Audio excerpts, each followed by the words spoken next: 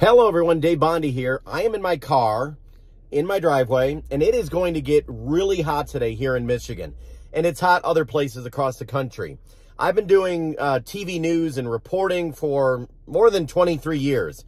And I have done several stories where people have left children and animals in hot cars.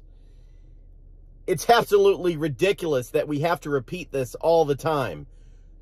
Do not leave children or animals or anybody in a hot car. How about in a car at all?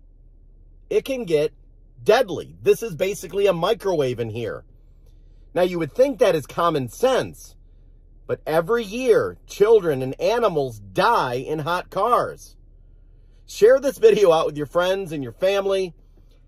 I think it's kind of ridiculous I have to say it, but if we can save one life from one person doing something absolutely stupid, then maybe it's worth sending this video out. Have a good day. Please stay safe. Stay cool.